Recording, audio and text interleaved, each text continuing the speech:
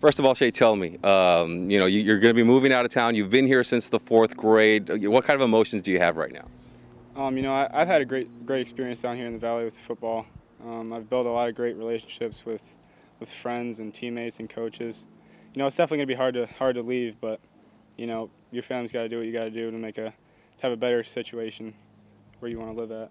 You're going to be going to Louisiana, a small school as well, like you have here. What it's going to be. Change is always hard. What do you think about the changes? It's definitely gonna be a culture change. I had to adjust to that down here when I first came, but as far as sports go, it's gonna be the same. You got to go in there and work hard every day and earn your spot no matter who you are. You just got to continue working hard in the weight room and in the classroom. It wouldn't be such a big deal if you weren't a high school quarterback in the state of Texas and you weren't a D1 prospect, but you are. So what's the attention been like for you over the past year or so? It's been really humbling. Everybody's watching. Everybody's got their eye on you. You just got to have a great character. When nobody's watching, you got to do all the good things and work hard when nobody's watching, so that when you're put on display, you can perform.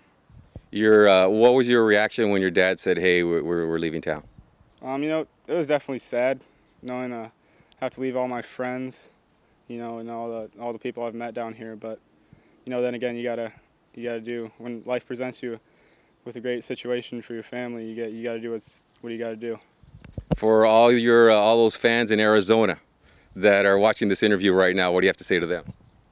I'm moving to SEC country, but I'll definitely stay true and loyal to Arizona. I work for a great company that I started with about 5 years, and that's how I got down here. And we pretty much doubled our growth, and we've done a great job for the manufacturers that we represent. So I have an opportunity. I have a great boss.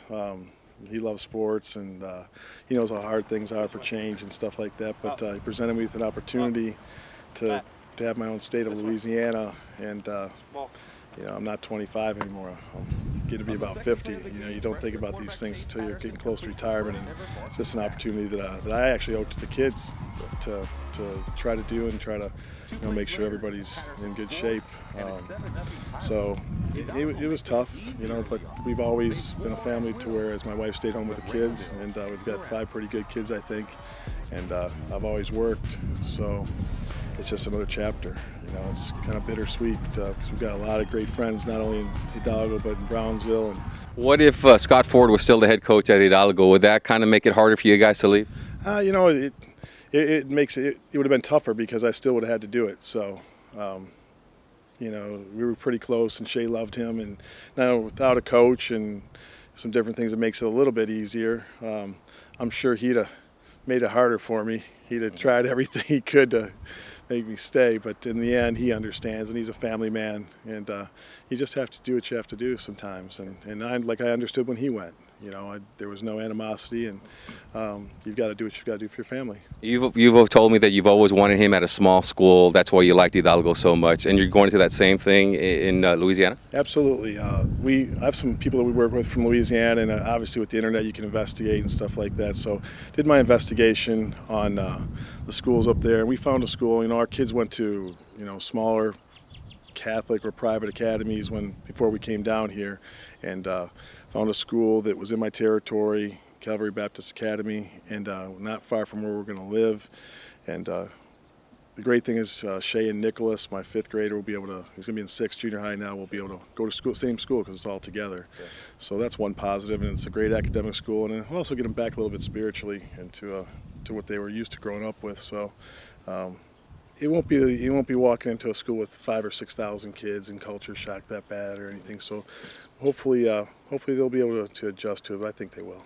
Will you remember the Valley? Will that always be a part that Shea will take with him to Arizona and maybe onto the NFL? Well, NFL, he got a lot to work on, but the Valley's our home, really, basically for the young guys. We've almost raised 2 families, one in Ohio and one down here, and the people we have in Brownsville. My brother's still here. He's the director of Parks and Recreation in Brownsville, and we're still doing some things to help out the Valley. We've got some good connections now with guys in Yahoo and Rivals, and when coaches came down here to talk to Shea, we sent them to other schools and to the other players that we thought were very good, and go talk to other coaches. So I'm continue to work with my brother and try to help out the kids in the valley so they can get recognized, because recruiting is a lot different than it used to be. You know, well, I remember Woody Hayes walking down my hall, and then, you know, guys standing out in front of guys' houses. You can't do it anymore, so they have to do more with their buck. They're allowed out so many days, and so do you go to Houston and see 500 kids, or do you come to McAllen and see one? So we've got to make it to where they want to come see 10 or 15, and I know that can be done because there's some very good players out there. You know, the thing about Shea is, you know, you don't get good unless you're playing against good players. And I think the Valley gets a, you know, I don't know, for I think bad name. There are some really tough players out there, and I know he took some hits that he doesn't want to ever take again down here. So we're gonna stay involved. My brother's here, and do everything we can help, because everyone helped him while he was down here. All right. Thanks a lot, Sean. Appreciate it. Thank you, Colin. Appreciate it.